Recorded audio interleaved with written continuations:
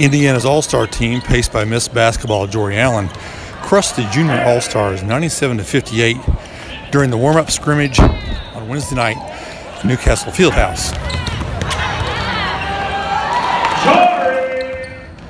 Allen had 14 points, 5 assists, and 5 rebounds. She was one of 5 seniors to score in double figures.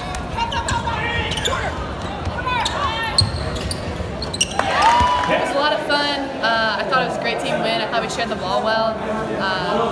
We've been working hard in practice these past 2 days, trying to get our sets down so we look organized, look like we're a team out there. So I thought we did a good job executing, and just glad we got the dub, really.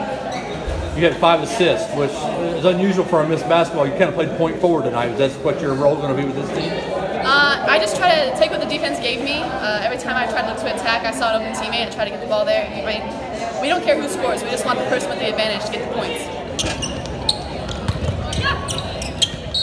Allen and the senior Hoosiers will now turn their focus to Kentucky, playing at Bellarmine University on Friday night in the first of the home-and-home series.